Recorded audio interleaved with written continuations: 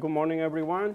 Welcome to our presentation about mechanical seals and critical pump applications. My name is Lorenzo Zabala. I'm Project Development Manager in Burma, Germany. I have been working in the seal industry for 16 years, all this time with Burma, in different regions of the world. And currently, since 4 years, I'm based in Wolfratshausen, where our headquarters is.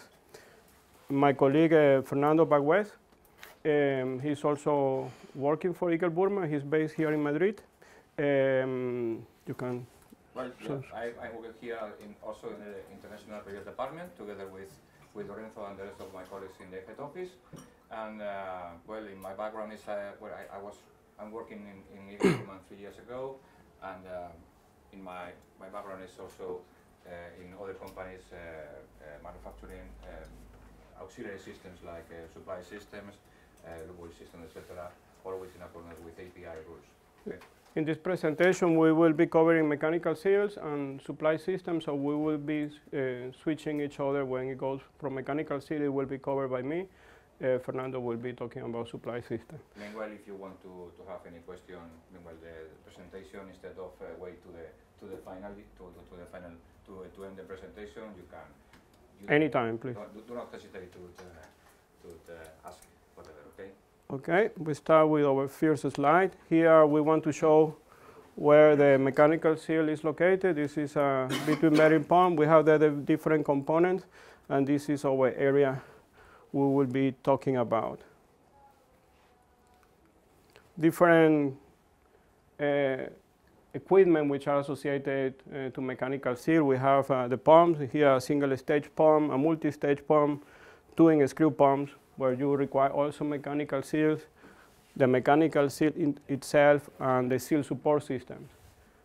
Here we try to cover or to show all the environment and the different equipment and mechanical seals are used.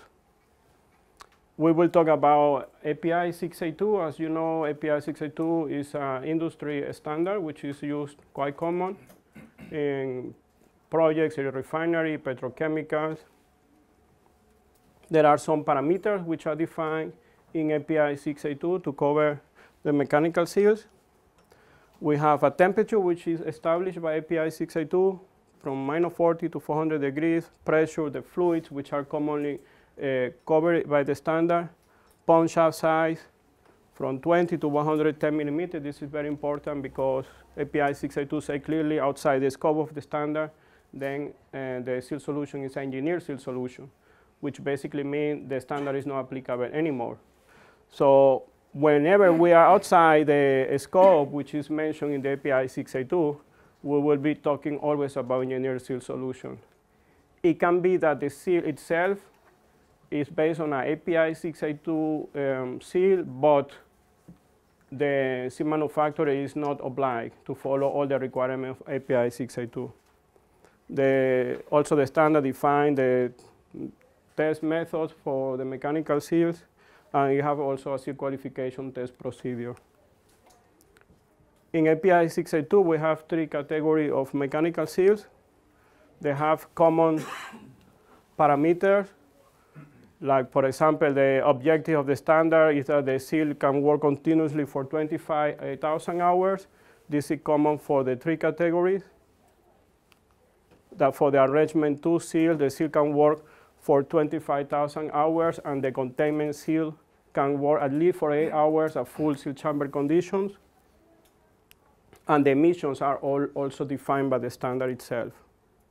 The pump shaft sizes, as I mentioned before, are also defined by the standard. Then we have also the seal design itself. It defines specific features for the mechanical seal. The seal has to be balanced. It has to be internally mounted, cartridge design, and no hook sleeve are allowed.